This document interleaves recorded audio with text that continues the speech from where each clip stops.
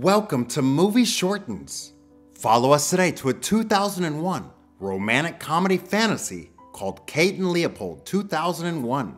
Before we start, be aware, there are spoilers. Our movie begins at the inauguration of the Brooklyn Bridge. As Duke Leopold sketches the bridge, he notices a man named Stuart taking pictures with a small camera. He tries to follow him, but Stuart runs away. Leopold goes home and is admonished by his uncle for not being prepared for the party. As his servants help him to get ready, his uncle comes in and mocks Leopold for his inventiveness and tells him instead that he ought to be looking for marriage. Leopold believes that the monarchy is dead and that the new royals are the great builders and inventors.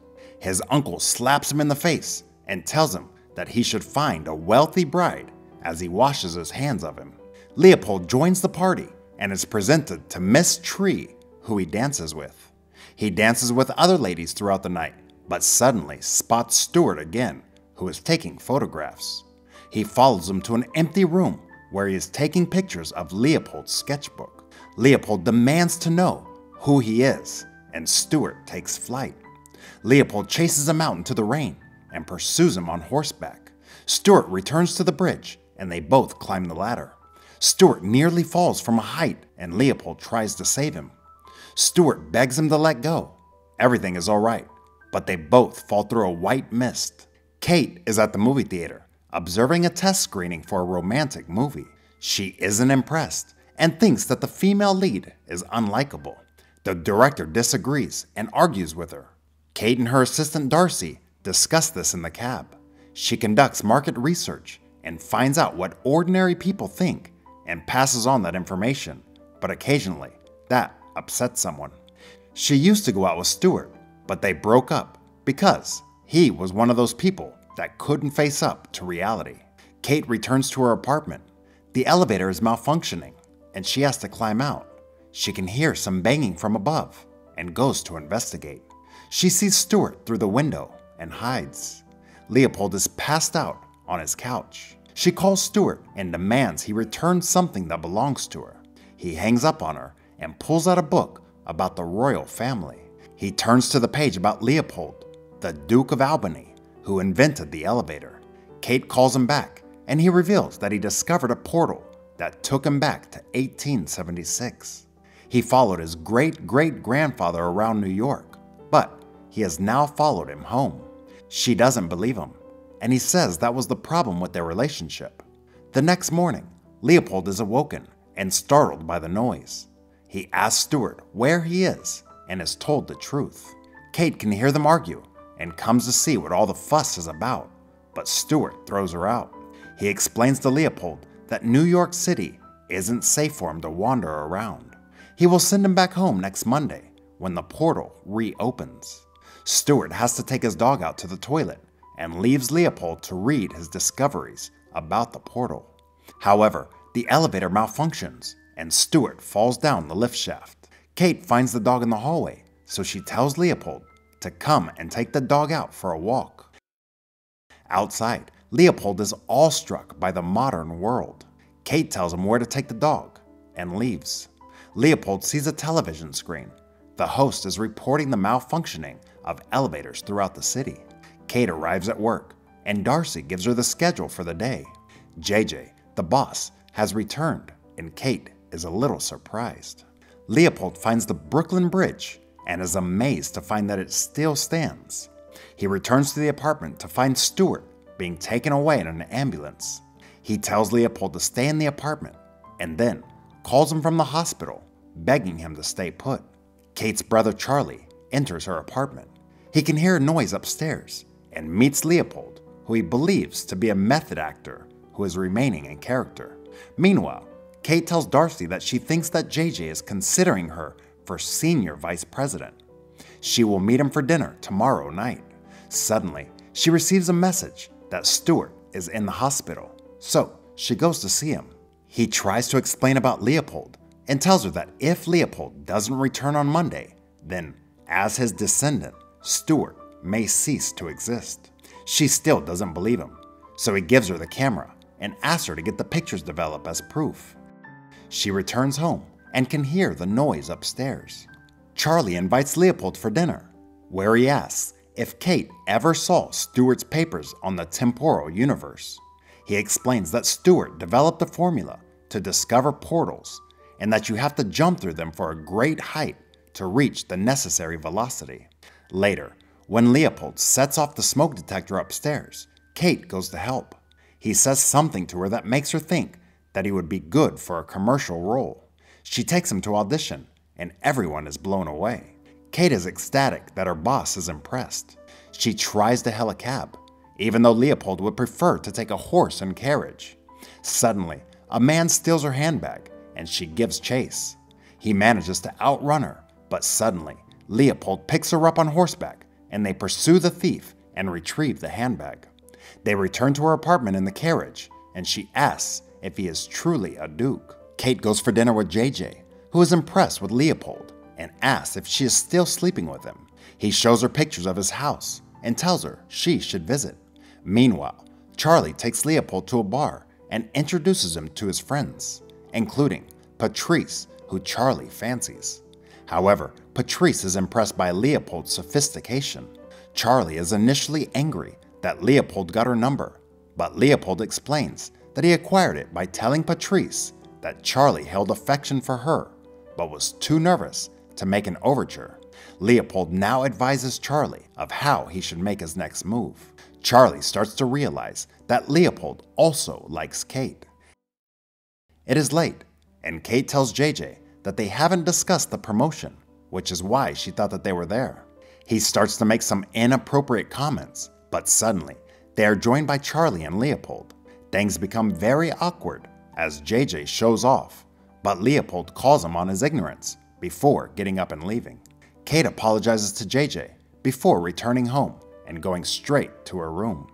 Leopold writes her a letter, but she leaves in the morning without noticing it. Charlie chases after her and slips it into her bag. During a meeting, Kate reads the apology note from Leopold. He invites her to dinner on the rooftop that night. The reaction to Leopold's audition was very positive, and after the meeting, Kate apologizes to JJ. He assures her that everything is okay. Stuart is being spoken to by a psychologist who believes him to be a danger to himself, and he is prescribed some medications. Charlie gets a bouquet of flowers for Patrice, but Leopold is not happy with the selection. He helps him to make a better choice, and later, Charlie invites Patrice for dinner using words supplied by Leopold. He leaves for his date, and soon after, Kate goes to meet Leopold on the roof for dinner. She tells him that she isn't very good with men, but he replies that maybe she hasn't met the right one yet. He explains that had he not followed Stuart, then he would have had to select one of the women that night to take as a bride. Leopold asks her to dance, and they kiss. The following morning, Leopold and Charlie compare notes about their dates. Charlie asks Leopold who he really is, and says that he is worried that his sister will get hurt again. Leopold merely tells him that he is the man who loves his sister. Leopold has made Kate breakfast, and she is overwhelmed. They spend the day together sightseeing. He takes her to the house that belonged to his uncle and opens a secret drawer where he kept his most prized possessions. He takes out his mother's ring. Later, Kate asks Leopold if he misses where he's from. He says that he misses the slower rhythm, like they enjoyed today. After midnight, he is about to ask her a question with his mother's ring in his hand, but she is falling asleep, and so he puts her to bed. She asks him to spend the night, and he hugs her to sleep. The following day, Leopold is filming the commercial. He tastes the product, but it is revolting, so he walks out. Kate chases after him, but he refuses to return, as he does not wish to endorse a product that he hates. She agrees that the product is awful, and Leopold suggests that maybe this deceit is why she hates her job. They argue about their ethics, but return to complete the job anyway. In the taxi on the way home, they agree that they had a great weekend, but now it is over. Stuart is in the psychiatric ward in the hospital. He manages to convince a nurse that he isn't crazy, and she helps him to escape. He returns to his apartment and discovers what has happened since he's been away. He tells Leopold that he must return. As they head for the bridge, Stuart explains that he will return to the same day, so he may be repeating some things. Only, this time, do not follow him. Kate is called to see JJ, who offers her the promotion. She thanks him and then calls Stuart's apartment and leaves a message on the answering machine for Leopold. She tells him that she got the job, apologizes, and tells him that she misses him. Stuart is listening to the message when Charlie enters and asks where Leopold is. Stuart tells him that he has gone home. Charlie notices the photographs and realizes that Leopold was genuine. Suddenly, he spots something in the photographs which shocks Stuart. In 1876, Leopold has returned home and is preparing for the party. In order to speed up events, he asks his uncle who he would like him to marry. Like, who is the richest? His uncle replies, Miss Tree. Kate prepares for a party where her promotion will be announced. Coincidentally, the party is taking place at Leopold's uncle's house. Stuart and Charlie are in a taxi, and Stuart realizes that all of this was destiny, except that Kate was supposed to return with Leopold. They arrive at the party and locate Kate. They hand her the pictures just as she is called to the stage. JJ calls for her as Stuart tells her that maybe he was the guy that was supposed to help her find her guy. Charlie tells her that she has to jump off the Brooklyn Bridge within the next 23 minutes. Kate goes to the stage and starts to make her speech. While she is applauded, she looks at the photographs and notices herself in the background wearing the same dress that she is wearing now. She speaks from her heart and leaves the party with Stuart and Charlie. In the cab, she tries to understand how she is in the picture. They are caught in traffic and have to make a run for it. Leopold's uncle is about to make an announcement regarding his nephew's engagement. Kate has to walk across a girder. She doesn't think she can do it, but Stuart tells her that if she loves Leopold, then she has to do it. She walks across and jumps off the bridge.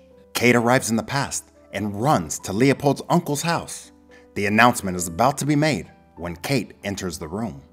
Leopold suddenly notices her at the back and announces her as his fiancée before they kiss and dance. Like and subscribe for more videos like this. And don't forget to turn on your notifications. That really helps my channel. Thanks for watching.